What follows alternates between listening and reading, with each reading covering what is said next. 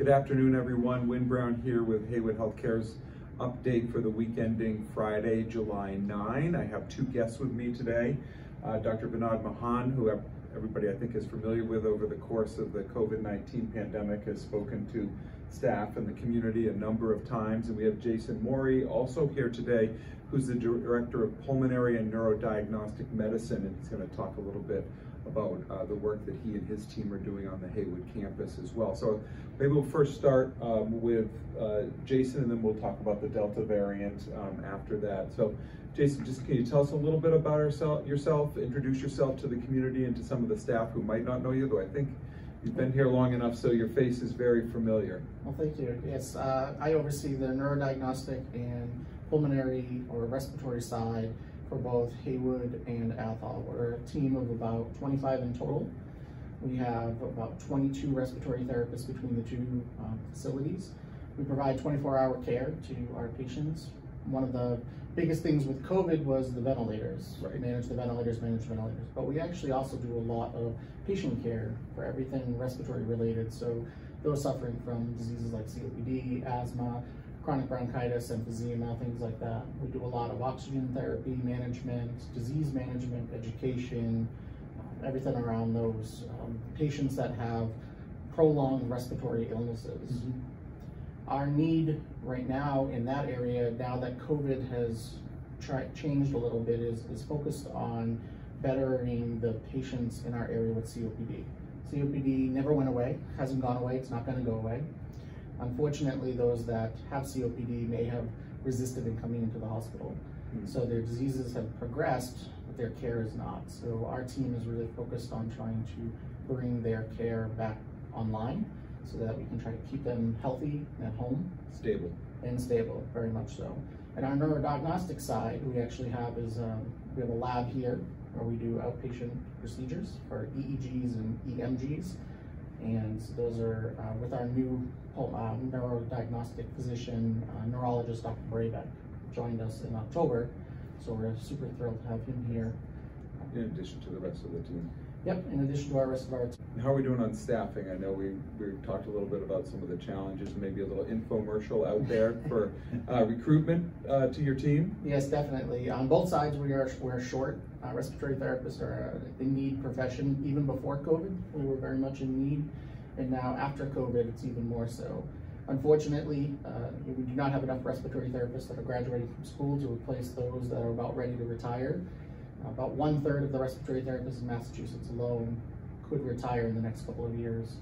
And we only put out about 90 new respiratory therapists a year in Massachusetts. So there's a critical need, critical shortage. It's the perfect time to get into healthcare and to join a great growing profession. Great team. And you joined us how long ago? March 2020, right? So as the, right, right that's as right. The pandemic and you've been a fantastic member of the team and a fantastic leader. And tell us why our respiratory team is the best. And why you want to come to Haywood. Yeah, Haywood is... And Athol. And Athol. The Haywood healthcare system is very different compared to some of the other larger owned systems that I've worked with. Haywood actually cares about its staff, it cares about its team, and it cares about its patients. And for me, that's been the difference. You know, to come in here knowing my community members, because I am a local, this is also where I come to get my care. So being able to see that, interact with these the providers and the patients, and it's just a different atmosphere.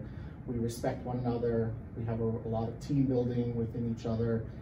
We really do believe in the mission that we have here. So it's really a great opportunity. We are a little bit further out than your major medical Boston hospitals, but we are such unique. I tell everybody it's just psychologically far away. It's an easy counter commute out route too. So if you have a family member or you are a respiratory therapist and interested, hop on our website and take a look at those career opportunities, and you get to work with Jason and his colleagues who are fantastic. So thank you. Yeah, as an infectious disease doc, the contributions given by the respiratory therapy team is immense and many times not mentioned. And like when you talk about front line, like that they are the front line, and every other front line comes after them. So it's a great way to as a career, and it's a great way to kind of help patients who who are really, really sick, and then the time is a constraint. So thank you so much. Yeah.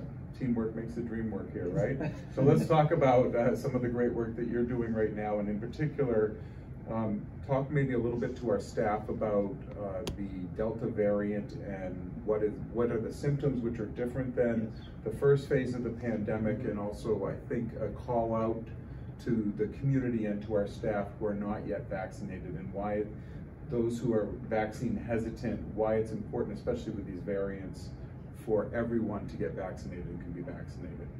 Definitely. So we keep hearing variants in every media outlet. So I think it's important to, before we talk about Delta variant, we need to know what we talk about as like variant. So COVID virus, or coronavirus, keeps multiplying. They multiply very fast, but it's when it multiplies, it makes a lot of bad copies of virus. And most of the bad copies dies off, but few of the bad copies get some of the abilities to do better, and they actually get selected out and grows more and outnumbers the virus, and helps it to become what we call the dominant variant. And that's what many times, and of the dominant variants, WHO will have some variant of interest. And this interest in that variant comes from these three factors. One, is it going to infect more people, meaning increase infectivity than the regular coronavirus?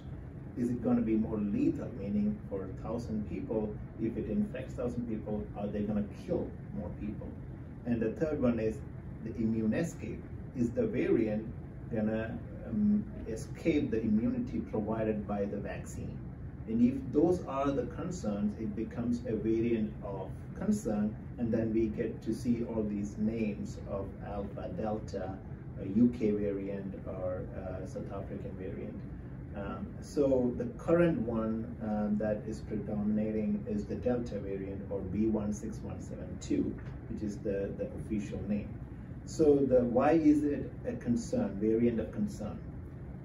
It's because it has significantly increased infectivity rate, meaning 60 to 70% increased infectivity than the UK variant, which in itself had 50% increased infectivity than the initial COVID-19 in United States.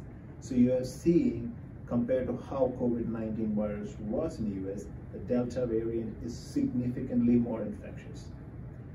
Now, it is not fully studied whether it's going to increase the lethality, meaning whether it's going to kill more people within 1,000 infected. But if you have more people who get infected, overall the total number of people, that is 10 to 20% within that group, is going to have a lethal outcome.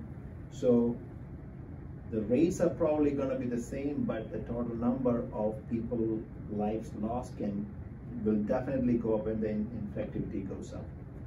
Now, our vaccination rates are improving. Massachusetts have almost 60%, but we have to understand that 60% is predominantly in elderly and predominantly in some pockets. There are a lot of pockets of people within the Massachusetts where vaccination rates are very low. Our young adults are not fully vaccinated.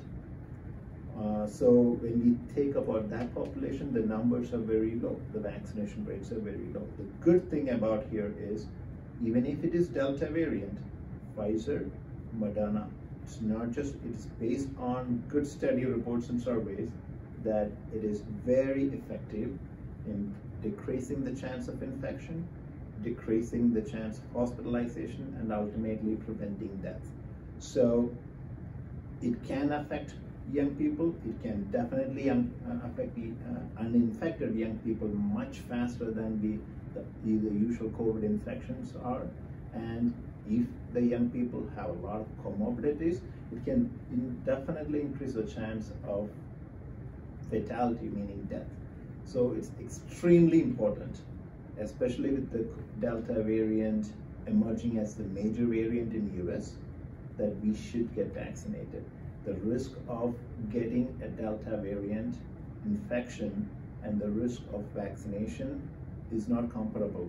The vaccines are extremely safe and effective in preventing the infection, effective in preventing the transmission, and we all should be vaccinated to prevent and be normal when we move forward. This is going to be the major variant, and the vaccines work, and we should prevent it by getting vaccinated. So we need to keep getting everyone vaccinated who isn't vaccinated. And one of the things that we've been talking about and expect to make an announcement next week is mandating vaccines for all staff at Haywood. We're currently around 80–81%, which actually for hospitals in the Commonwealth is a fairly significant rate. But given the variants that are out there and protecting our patients, we're probably going to definitively say that we're going to announce mandatory vaccination at some point in time next week ahead of the FDA approval, because it's that important. And this has been done in many other major health systems, and the data of even though there is no EU approval, the full approval yet, the data of the vaccine use and the side effect profile is well out there, and we know from really peer-reviewed, well-vetted studies that it's an extremely safe vaccine and it's extremely effective. So why not? Right. So we're working on our communication plan to make sure that we can roll it out well, probably next week. And so you'll obviously are involved deeply in that to make sure that we communicate it well and make sure staff feel comfortable knowing that, but also just letting the community know who also watch this video how important it is. So you may be a parent or a grandparent who is vaccinated and you were first in line and at our vaccine clinics, but your children or your grandchildren need to get vaccinated as well. And we need you to be the advocates to the younger generation who have heretofore not gotten vaccinated, and make sure that everybody who gets vaccinated can get vaccinated. We still continue to provide vaccines without clinic, largely through access through our pediatrics practice. So we have a setup, and you just have to call us and we'll take care of it. It's not the problem of availability, it's about coming forward and getting it. Right. I'm waiting for my 4-year-old and my 9-year-old to get vaccinated as soon as as soon as it comes out. Your kids. Yeah, I'm gonna get them vaccinated. And you are the resident expert in our region. So if you trust it, there's really no reason for anybody else not to trust it. I'm just like, why it's not available. That's my. Right. Well, hopefully soon. I know you have to leave and go take care of some patients, but appreciate you taking time to educate us all, as always. Thank you. Well, thank you all for tuning in today. We'll be back to you next Friday. Just a good news on update for our positivity rating. Our 7-day rolling average is 0.58%, so we are in relatively good shape, but given the discussion with Dr. Mohan and the Delta variant and other variants out there, really encouraging our younger people in our population to get vaccinated so that we can keep the low positivity rate in our region and not stress the resources of your local hospitals and healthcare providers. So thank you for everybody, for everything you do to keep us on our journey to be one of the best community-owned health systems in America. Have a great weekend.